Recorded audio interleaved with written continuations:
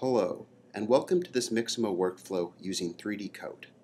3D Coat is a powerful program for sculpting, retopology, and UV mapping.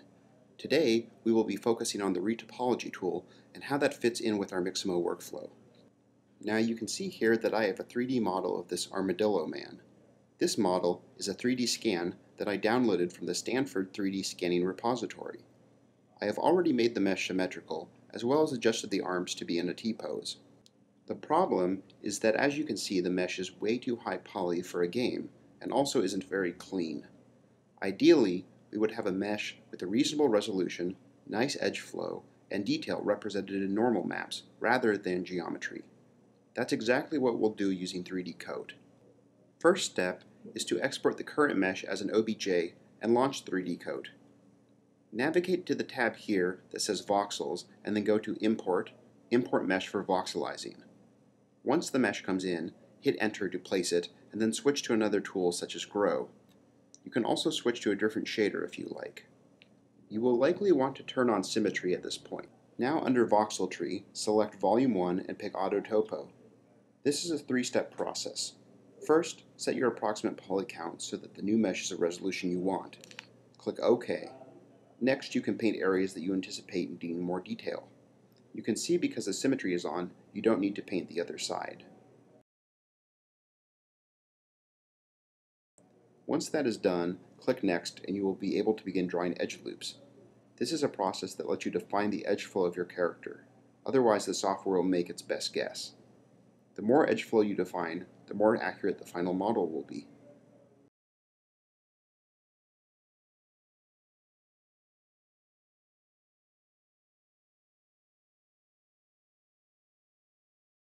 Once done, click Next and your lower poly mesh is complete. You can now go to File and select Export Repo Mesh and output the new file into your project folder. At this point, you would do UV layout, but we'll skip that for this tutorial. The next step is rigging the character. We will obviously be rigging the low poly version, so let's navigate to Mixamo. Go to the Upload Character page and click Upload. Select the low poly mesh and it will take you to the rigging screen.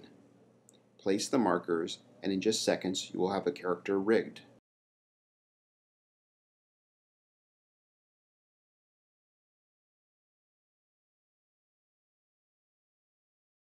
We will now navigate to the Motions tab and find an animation we like for this character.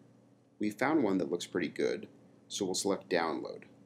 We will buy the motion, but the character rigging is free because the character was under 10,000 triangles. Once it is downloaded, we can import it into Maya. The skinning is very nice, but it wasn't quite sure what to do in the jaw area since this is such a weird character. No worry, we can always go and adjust weighting on auto-rigged characters. The last step here is to bake the original high-res mesh into the low-res mesh as normal maps. We will do this using the Transfer Maps feature.